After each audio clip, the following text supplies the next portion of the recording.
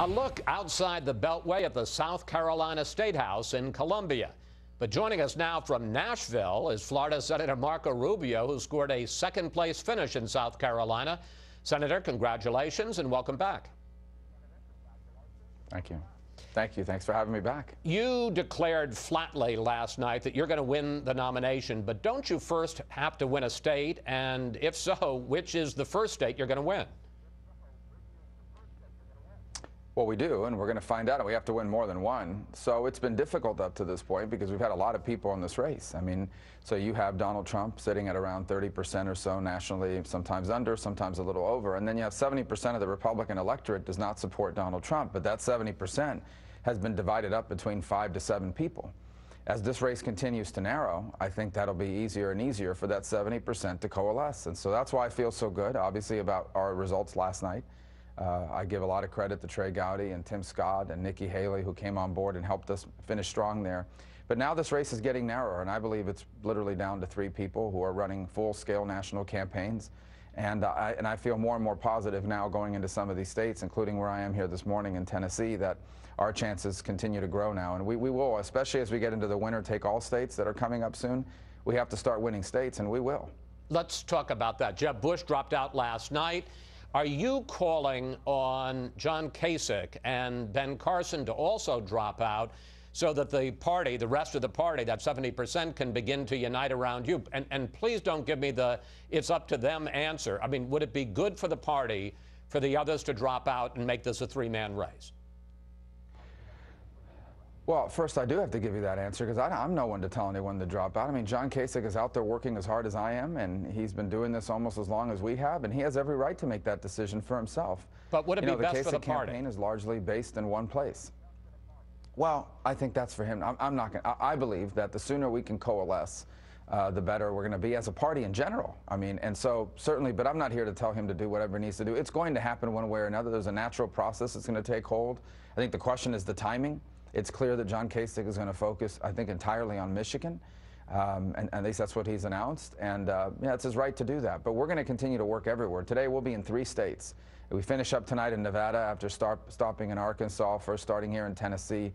We're going to compete everywhere, and we feel good about that coalescing happening in all those places where these other candidates are not. All right. You say that this is now a 3-man race, so I want you, lightning round rules, to do a little comparison shopping. Why should a voter who's undecided choose you over Donald Trump?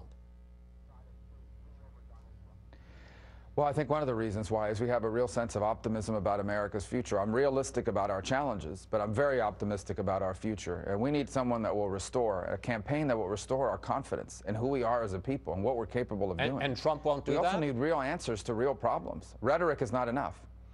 Well, I think Donald's campaign has largely been about how bad things are. And there's no doubt we need to recognize how difficult things are. But you can't just say you're going to make America great again. You have to explain how you're going to do it.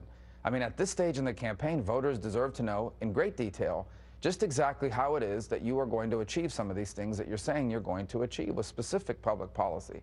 So I look forward to having a policy debate if we can make it a policy debate. And we'll see what direction he wants to go. But I think that's a big difference in this campaign. And then just a fundamental understanding of foreign policy, which I think is critical for the commander-in-chief to have on day one. To this point now, 3 states in, he still has not really demonstrated that. But again, we'll see. As the weeks go on, maybe he'll spend some time and learn more about it, and we can have a debate about those issues. And we understand the case you're making for yourself. What about you versus Ted Cruz? Well, look, Ted is very weak on national security. He has voted repeatedly against budget items regarding the defense budget, whether it's the Defense Authorization Act or voting for Rand Paul's budget that slashed defense spending. So he'll have to answer for that. And I just think voters are growing increasingly troubled by the tenor of his campaign. He's literally every day making up things. You saw today one of his supporters, I believe in Illinois, a member of his campaign said that they're becoming concerned about this and are thinking about maybe getting out of the campaign as a result of it. So, you know, it's very disturbing, but of course on the record, the national security stuff, he's just very weak on national security issues. I think that hurt him in South Carolina and is going to hurt him elsewhere. Let me talk to you about that second side of it, because things seem to have gotten personal between you and Ted Cruz, with you accusing him of lying and his campaign of playing dirty tricks. And here's what you said, and I want to put these pictures up side by side.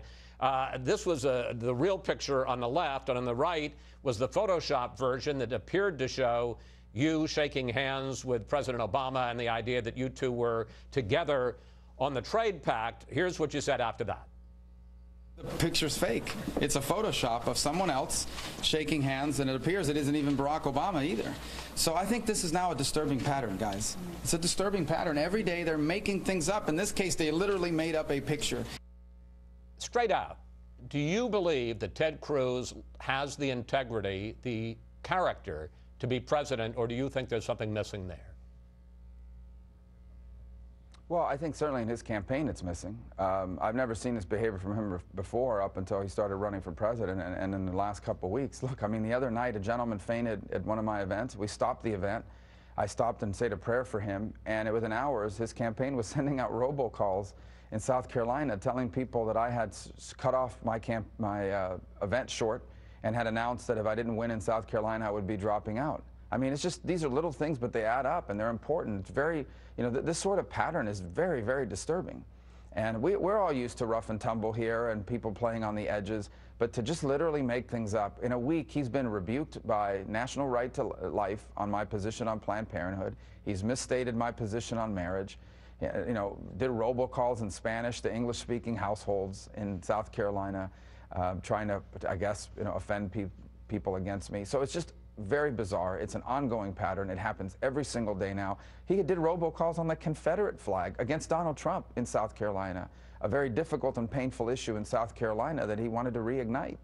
So bottom line is, you conduct a campaign like that, it's going to reflect on you, it's going to reflect on your campaign, and I think ultimately if it continues, it does say something about your ability to govern this country. Of course, while you are making statements, comparison shopping about the other candidates, they're making it about you, and one of the knocks is whether or not you are willing to do the hard work of government. And I want to put up a couple of statistics that came out this week. There was a report that you've missed 60% of the hearings of the Senate Foreign Relations Committee since you joined the Senate. And after 9/11, the Florida House, where you were then a member, set up a special committee on security lapses. You skipped almost half the meetings and missed more than 20 votes.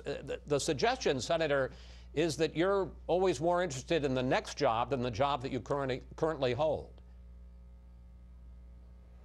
Well, first of all, about the Florida House one, that was like 15 years ago. I was also the majority whip, and so I had significant responsibilities outside of the committee, and you can't be in two places at once. And that actually explained, the people who wrote that about the Senate don't understand the Senate. When it comes to Foreign Relations Committee and the Senate, you could have 3 committees meeting at the exact same time, literally.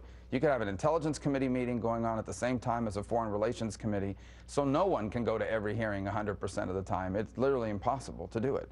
It's not like you're out playing golf or at the spa. It's just that you have something else happening at the same time. So I'd have to go back and look at the record of it. But for the most part, I can tell you that for us, the thing about being in the Senate is sometimes you can't be at every hearing because there is another committee that might be having votes, the Commerce Committee or the Intelligence Committee. And so you have to be there instead of the other committee. You just can't be in 2 places at once. That wouldn't just be true for me. That would be true for virtually anyone who's in the Senate who serves in multiple committees, as I do. Finally, Senator, you got a big boost this week, and a lot of the late deciders went for you after you got the endorsement of the popular governor of South Carolina, who endorsed you over Jeb Bush especially. A lot of observers think that the two of you would make a good ticket for Republicans, young members of minorities. I was struck last night at your statement. I mean, not only were you there as a member of minority and Nikki Haley, also Tim Scott, an African-American, the senator. How attractive and appealing is that to you to present a different face of the Republican Party? Well, first let me say that obviously Nikki Haley's endorsement was a big deal, but in the process I also gained a friend, and we've become friends over the last 3 days, and I've grown to really like her and admire her. We have a lot in common, and so I think that really helped us hit it off, and I enjoyed very much campaigning with her, and we look forward to her deploying her on the road to other places as well. And Tim Scott is a dear friend and someone who also has a lot in common in terms of kind of where we come from and how we grew up, although he faced some real difficult circumstances as a young child. So as far as look, that's who we are. I mean, that's what the Republican Party is. I was on a town hall the other night on national television, and I was asked about it, and someone made an allusion to, you know, something about the tone of the campaign with regards to appealing to minorities. And I said, just today, I was endorsed by the daughter of Indian American immigrants, who's the governor of South Carolina, standing alongside an African American Republican U.S. senator, both of whom were there to support a Cuban American U.S. senator. It's pretty amazing that the Republican Party is indeed the party of diversity. It is the only party where you have so many people of so many different backgrounds on a national stage. I'm very proud of that. And we're going to continue to showcase that. I got 10 seconds. You say you gained a friend in Nikki Haley. Did you gain a running mate? Well, it's presumptuous to say that, but I think she's very talented, and I think she's going to be on the top of everyone's list. Whether she's interested or not, you'll have to ask her, but she will certainly be on the top of anyone's list, in my opinion. So she'd be on your short list? I think she'll be on everyone's short list. Whether she wants to do it or not, you'll have to ask her. Sure, her plate is full, as she says. She has her hands full in South Carolina and a young family, but I can tell you she's incredibly talented, and I think whoever the nominee is, and I believe it will be me, she's someone that people are going to be paying attention to. Senator Rubio, thank you. Thanks for coming in today. Safe travels, sir. Thank you.